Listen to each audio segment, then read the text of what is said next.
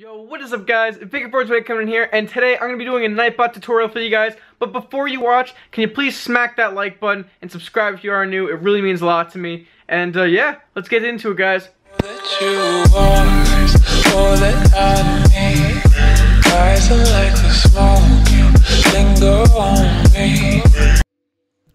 Alright guys, so today we're going to be teaching you guys about NightBot DJ. And this has been a highly requested video, so I'm very excited to actually show you guys how to get all these songs and whatever songs you want to have requestable on your stream. So go to the left side of NightBot where you see NightBot AutoDJ and click on the playlist tab. On the playlist tab, you guys will see where all your actual songs can go. You can import playlists from YouTube. You can import songs individually from YouTube. Realize that if you're monetizing your streams, you can only use songs that are either non-copywritten or songs that are from a sponsor of yours. In my case, I use everything from MonsterCat because they sponsor me, and that's my sponsors. Alright guys, so once you actually have a video you want to use, copy the link to it and go back to NightBot, and then where it says add song, go ahead and add a song, paste the link in there, and it should just accept it in, and after a little bit of time it'll load it. It has to render it into their system, so give it a little bit of time and then you'll be able to request it on your live stream. Okay guys, so now we're going to be working on NightBot AutoDJ settings.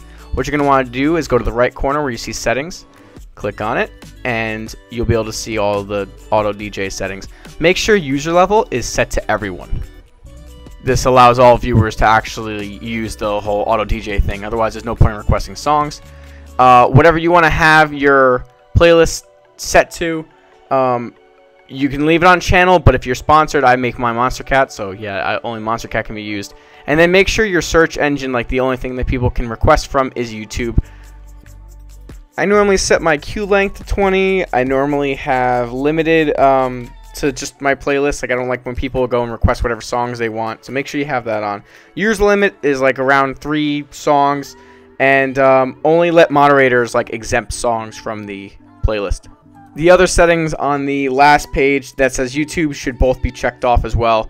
This stops people from griefing.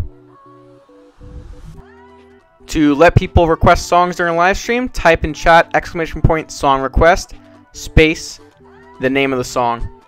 That's how you would add it to the playlist during stream. One more thing you guys need to know, I maybe should have said this in the beginning, I think I did state it a little bit, but this needs to be open in the background of your computer.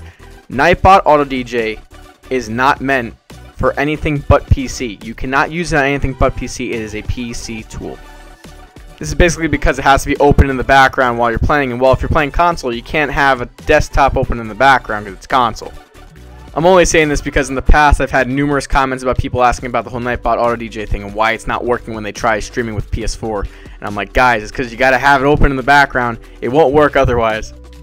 But yeah, guys, if you have any more questions, please comment down below. Tell me how I did on the video. If you liked it, if you hated it, tell me how you feel. And yeah, that's all I got for you. This has been Big428. I hope you guys did enjoy. Have an awesome day. It doesn't cost anything to be kind.